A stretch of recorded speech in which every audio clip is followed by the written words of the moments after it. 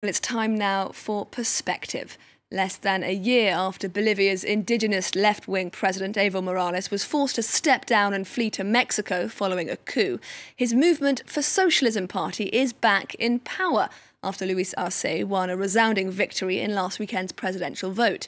How to explain the party's extraordinary comeback and what are the major challenges that now await Arce? Well, my guest today is Angus McNelly, researcher in Latin American politics at London's Queen Mary University. Thank you very much for speaking to us here on France 24. Now, this really was a landslide for Luis Arce and his Socialist Party. He won an absolute majority. Not everyone was expecting that. What won this vote for him so decisively?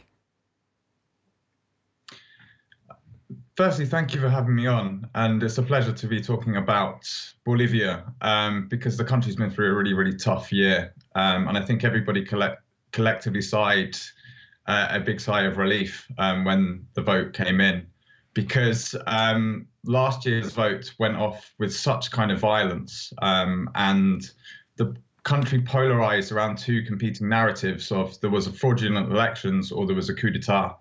And I think one of the kind of really important things to note about this vote is that almost 90% of the country came out and voted, which is one of the highest turnouts ever. And it seems to me like the country started to unify again around the mass political party. One of the key aspects of kind of bringing this together is they don't really want to go back to what came before. And Arce's main opposition, Carlos Mesa, was the president before Evo Morales between 2003 and 2005. And there's a real sense that even though lots of people don't like Morales, they don't want to go back to what came before.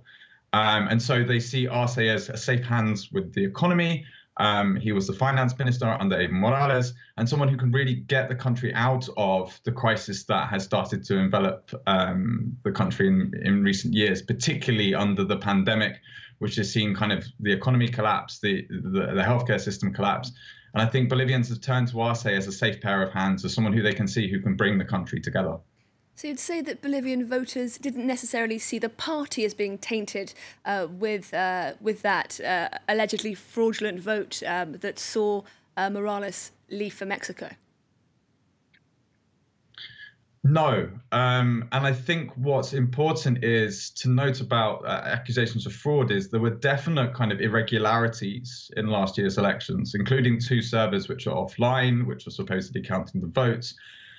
And the Organization of the American States kind of came in and said there had been electoral fraud. There is very little evidence that there was direct manipulation. And I think the important thing to note is that Evo Morales from Argentina, yes, he was important in what the party did, but he was seen very much as like outside of Arce's campaign. Arce and his vice president candidate, David Chuquihuanca, really worked hard to distance themselves from Morales and to say that the mass political party it had moved on since Morales had left, and that if he came back, it would be his political project, which is slightly different from Morales.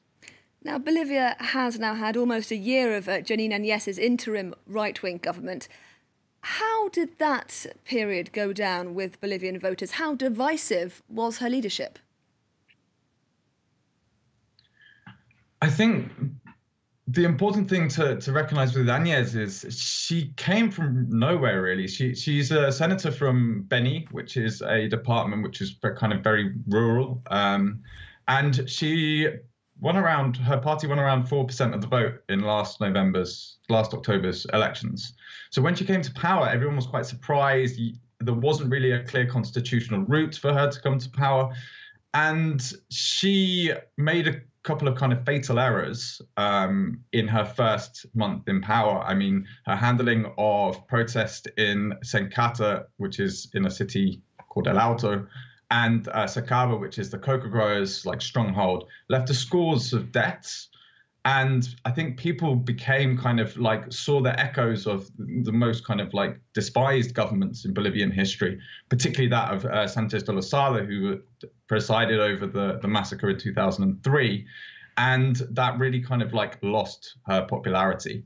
And her handling of the pandemic was kind of pretty disastrous. She tried to shut down the country, and over 60% of the country is dependent on informal activities to survive. There was a massive scandal over the buying of ventilators.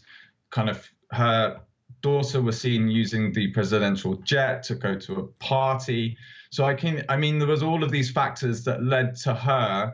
She didn't start off being a very popular candidate, and she wasn't able to consolidate her popularity whilst in power. And now looking ahead, what do you think, aside from the pandemic, are going to be the biggest challenges facing Arce and his government? Well, I think first and foremost, they have a big challenge economically. Latin America as a region has been in economic crisis since 2014, when global commodity prices started to drop. Bolivia is still dependent on gas exports for most of its fiscal revenues. Those kind of gas exports have to go through two pipelines, which either go to Brazil or to Argentina. So it's quite difficult to, even within gas, to sell the gas to different markets. And so there is kind of there are very few options available to the government in terms of how do you manage the economy. So I think that's kind of principally their first challenge. Arce, as the former finance minister, is kind of a good person to try and do this. But you still have this kind of like dependence on global commodity prices, which remain, as we know, very, very, very volatile. You also have an economy where most people work in informal activities. Job security is pretty low, and there are an increasingly number of highly educated young people, but no kind of commensurate jobs to match. And this was part of the discontent at the end of the Morales years, where you had particularly university students and young middle-class people thinking that the Morales government had failed them because the kind of jobs that they've been promised by their degrees weren't kind of materializing. Okay, Angus and so I think McNelly, kind of like I'm so sorry, we have run out of time. I'm so sorry to cut you off there. Angus McNelly, a researcher in Latin American politics at London's Queen Mary University, thank you very much for speaking to us here on France 24 today.